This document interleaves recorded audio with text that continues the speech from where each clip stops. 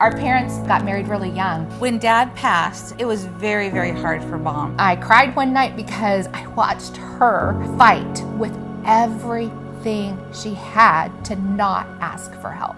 We had a harder talk on what we needed to do for Mom. When she moved in, we were nervous. I mean, it was in the middle of the pandemic. It was the best choice that we've ever made. To see her go from such a sad state to can't even hardly get her on the phone right now, that's the things that then bring us back the joy. It's been really fun to not have her call us every 5 minutes.